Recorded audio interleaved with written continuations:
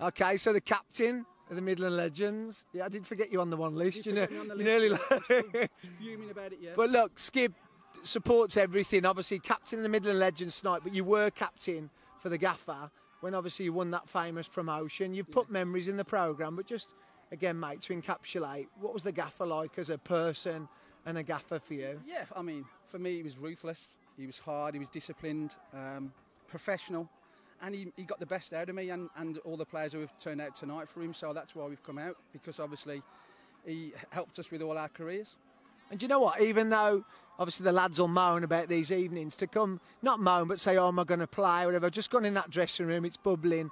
It's good for the lads. I think it's great for everyone to get back together, the banter's flying. Yeah, I think these kind of games and occasions bring everyone together, because you don't see each other. You know, we're in group chats, but you don't actually see each other physically. So to have nights like this on a nice evening like this, it's obviously a beautiful stadium and that, it's going to be fantastic. So being the skipper and leading by example, are you looking forward to playing the full match? We'll see how it goes. We'll see how it goes. Top man, skipper as always, supporting everything. Mike O'Connor. Cheers, mate.